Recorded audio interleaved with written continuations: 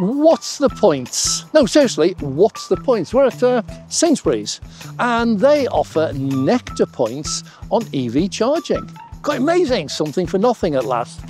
But this is really interesting one. This is one of their smart charge locations. They have 8 bays. They're the Kempower chargers, 150 kilowatts for 400 volt architecture, 300 kilowatts for 800, and it's packed. When we arrived, there was a Hyundai Ioniq 5 in there. It was virtually full. And it's 72 pence a kilowatt hour. So that raises the question, why is this one so full when InstaVolt and GridServe hubs are so empty? They must be wondering what is going on, because some of them, InstaVolt, have dropped prices. They still can't get people in. The answer might surprise you. I'm Dave. This is Dave Takes It On. Frosted Yards Vouch. Now, if you're new to the channel, you'll have no idea what I'm talking about. If you're a regular, you probably got a very good idea. Stick around to the end, you'll find out they're very relevant. It's only a short while later, and what we got now, oh, we're losing another one. I was going to say we're down to half, but we're just losing the Nissan Leaf as well. So we're down to 3 cars. But 3 cars out of 8 is still a respectable number of cars charging at this particular time. We have been talking with a couple of the guys from Yorkshire Water. They simply have an RFID card. They're not aware of the rate they pay. It's just they're given the card, they want to charge, come here. And we've asked them how they like it. That one's a committed petrol head, loves his petrol car for home, but is quite happy with the van, says it's rather nippy. And just once he reported that he was running low on power and he still had some calls to make. So that's more a reflection on these Nissans. They don't have such tremendous range. They're about 150 miles. It's bordering on what you actually need. So the other one apparently is a bigger battery, and that actually has a slightly bigger range. So don't know why they've got the difference. But it's really interesting that this is really being used. And yet we went to Manor Farm, which was just on the outskirts of Liverpool, with Osprey 16 chargers, same Kempower chargers. Absolutely nothing there. We were there for over an hour filming and not a single car came in and charged. And we watch online, we do monitor usage, so we can look either on the apps or online on the website, and we can find out how many cars are charging at any one time. And we look at people like InstaVolt, and they're really suffering at the moment in that they've just opened up the hub in Winchester, and that's 44 bays. And it's never had, to my knowledge, more than 20 cars there. I think I've only ever seen 11 on one occasion. And it really is. And so they very quickly brought out a summer discount. The summer discount now, instead of 87p, which is the normal price, they're actually charging 54 pence day and night. Just pull up and that's it, 54 pence. And still they're not busy. And yet here, 72 pence. And while we've been here less than half an hour, we've had about 8 cars here, pull in, pull out, charge. So it really does make people wonder what is going on. Now, to be fair, there are only 2 cars charging at the moment. Both of those are actually works cars. There's a Yorkshire Water one, there's a Royal Mail one.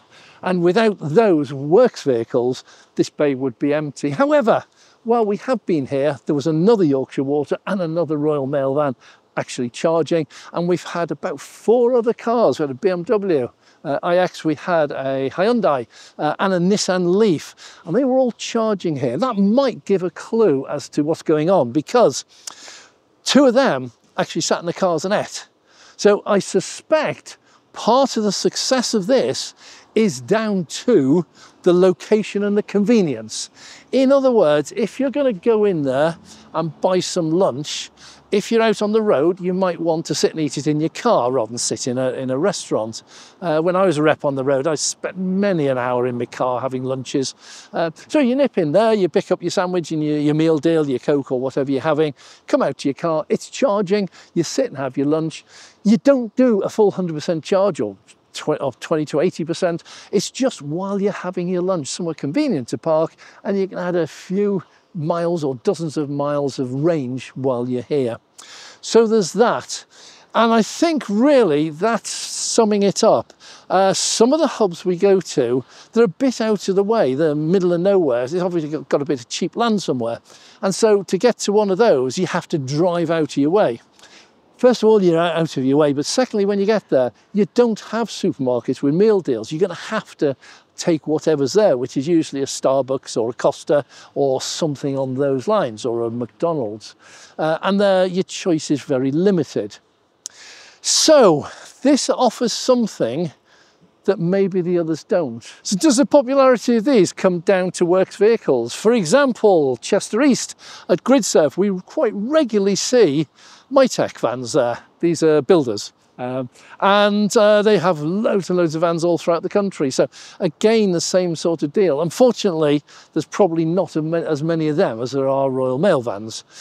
So it really comes down to these are being underutilised, but some of them, Sainsbury's, seem to have hit a sweet spot and got better utilisation than an awful lot of CPOs that we go and visit. So lovely and prominently displayed, now only 72 pence. Well, 72 pence, we looked in the pricing video for July, and 72 pence is at the competitive end of a bit on the dear side.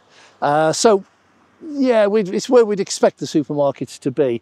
But you do get nectar points on every charge, and that's really important because it's just all money. It's free, isn't it? If you've got a nectar card, get your points and then you can go and spend them in the supermarket. Now, a couple of other things. They have an RFID spot there, and that's for the RFID cards, which is, these are like loyalty cards. You can apply to Smart Charge, or Electroverse is another one. The other thing we have noticed with the Kempower units is they've dropped the contactless terminal down to a much more accessible, I use that word wisely. If you are less able, maybe in a wheelchair, then it's really easy to get up to this, whereas if it's up here, it might be a struggle.